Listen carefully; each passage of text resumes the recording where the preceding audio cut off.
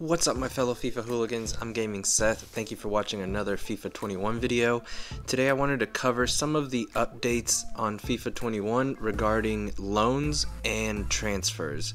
So one of the best updates is the fact that you can now offer to loan a player with an option to buy at the end of the season. So I haven't had any luck doing multi-year loans, but a one-year loan with the option to buy at the end has worked pretty well.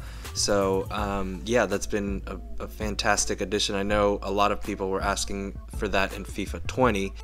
The other cool aspect of 21 is that they also included offers made to you that include player swaps.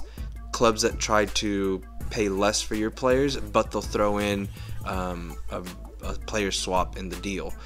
An interesting glitch is the fact that you can buy any player even if they recently transferred to the club.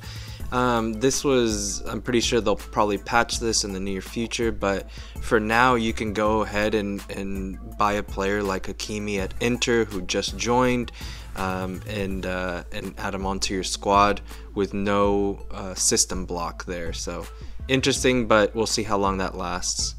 And the last item is one that was used in FIFA 20 as well, but is the fact that if a delegated negotiation doesn't go the way you want, you can always back out of a saved game and just reload it, and the chances are you'll get a favorable result. And if not, you can try it again. I had to actually do this twice, and I ended up getting the Hakimi transfer approved.